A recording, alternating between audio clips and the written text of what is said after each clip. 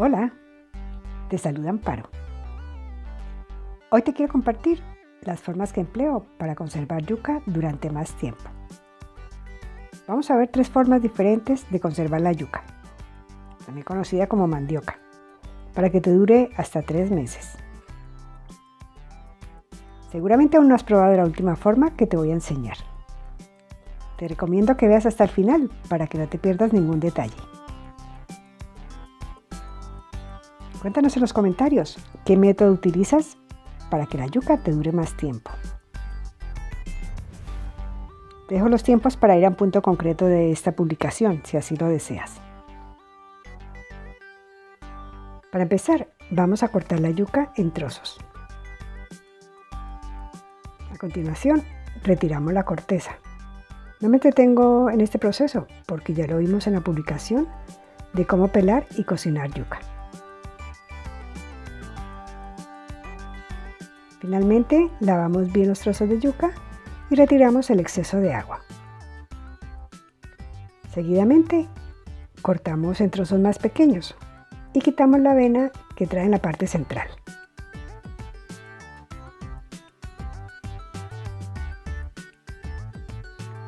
Gracias por seguirnos y apoyarnos en redes sociales.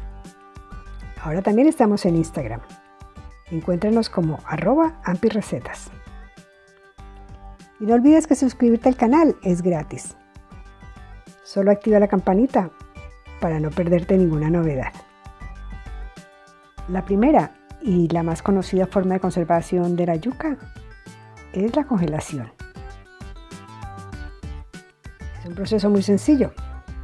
Para ello podemos emplear este tipo de bolsas que trae una tira para cerrar más fácilmente la bolsa, o una como esta con cierre tipo zip.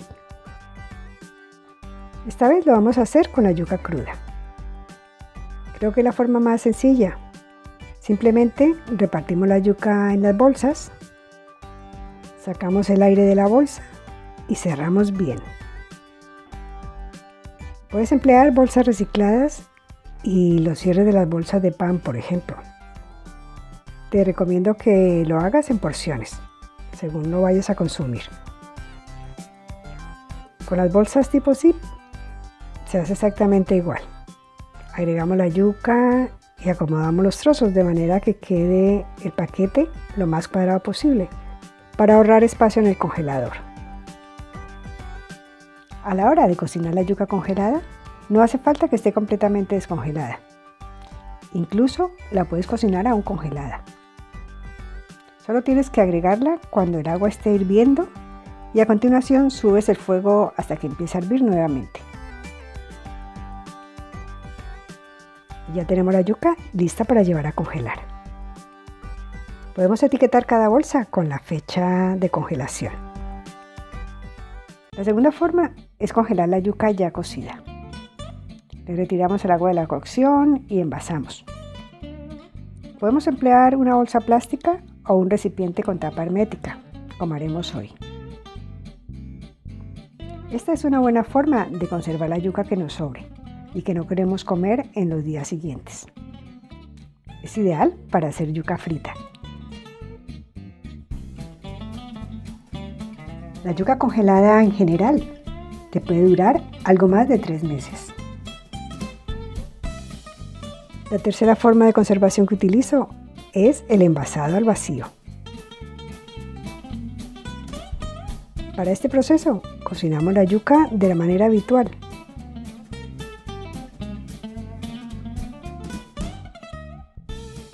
Como siempre que hacemos un envasado al vacío, lo primero y casi que lo más importante es la correcta esterilización de los frascos y las tapas.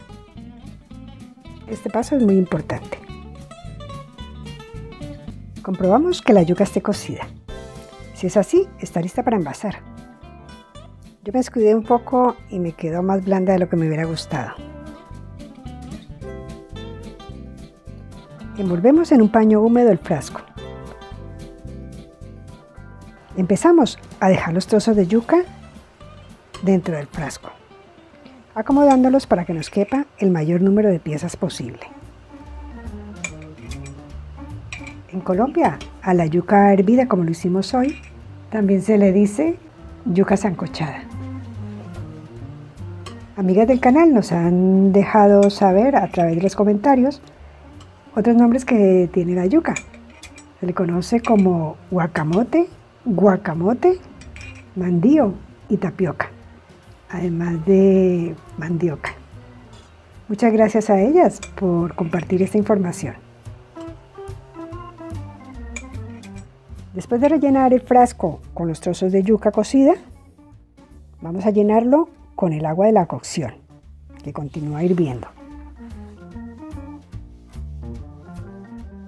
Lo haremos hasta la máxima capacidad del frasco. Es muy importante cubrir bien los trozos de yuca con el agua de la cocción, al igual que añadir suficiente líquido, ya que la yuca, después de enfriarse un poco, absorberá más líquido. Es por eso que únicamente vamos a dejar en el borde el espacio justo para poder cerrar el frasco.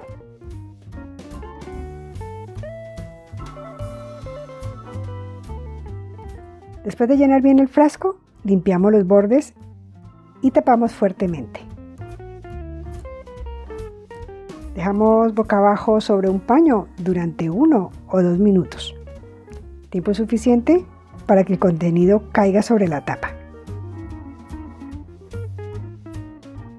A continuación, le damos la vuelta al frasco y dejamos enfriar. Debes conservar la yuca envasada al vacío en el refrigerador. Lo ideal es no envasar trozos de yuca demasiado blanda, para que al sacarlos del frasco sea más fácil.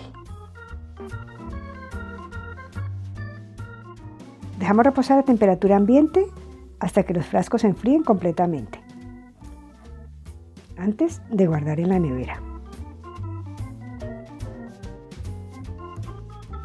Así tendrás yuca cocida lista para comer de la forma que más te guste, sin tener que esperar a que se descongele. Y así terminamos las 3 formas de conservar yuca que te comparto hoy. Espero que estos truquitos para conservar la yuca te sean de utilidad. Si es así, déjanos tu comentario, tu dedito arriba y comparte con tus amigos. Seguro que a ellos también les puede interesar. Si aún no te has suscrito al canal, te estamos esperando. Un saludo, nos vemos en la próxima receta. ¡Feliz día!